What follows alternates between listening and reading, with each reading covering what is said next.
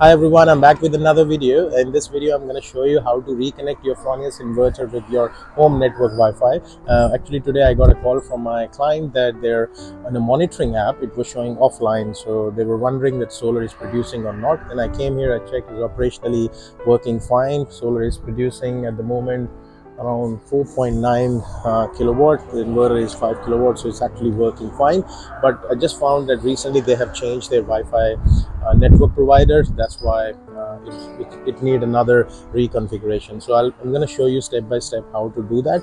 And obviously, even if you're doing the first time and you need help to how to connect your Wi-Fi network with the Fronius inverters, this video will help you.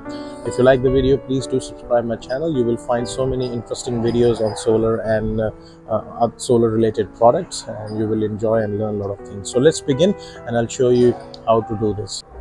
So what you have to do first, you can see in the screen the solar is producing. These are the 4 buttons and a big screen over there.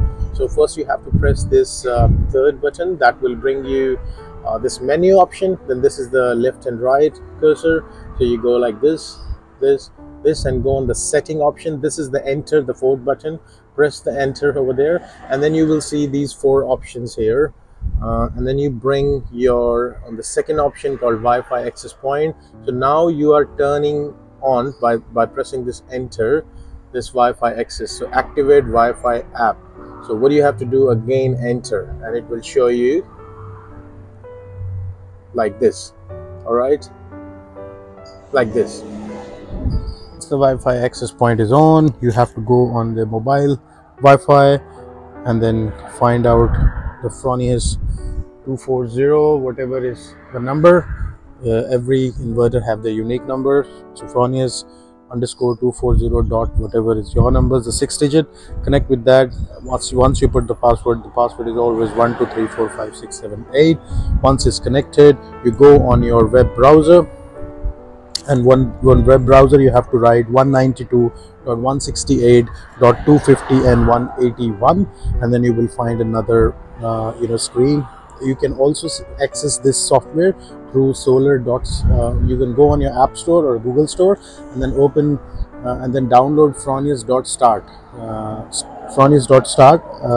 and then you will straight away access the same portal which we are opening after 192, 168, 250 and 181. It's a similar kind of thing. On the right hand side you will see a setting option. You press the setting, and then you go on the left hand side, second option, network. Once you go on the network, you will see there is a lot of Wi-Fi network. It will show over there. Make sure it's internet via VLAN, not connected with the other one. So it has to be internet via VLAN, and then you find your network. Press your new network name, and then on the bottom you will press a set. Then after that you put password. Obviously you need the new password. I know already a password. And then once you put the password, then on the right hand corner, this one, you press this OK button, the tick mark, and once you press that tick mark, it will adapt the new network, and then after 5 minutes you will see the data on your monitoring platform. So thanks for watching this video. Hopefully it helped you to understand how you can connect your home new Wi-Fi modem or a new password with the new Fronius inverter. Even if you're doing the first time, this will help you to connect your inverter with your home Wi-Fi network, and then see the monitoring portal through your app. So thanks for watching. If you like the video, subscribe the channel, and see you in the next video. Thank you.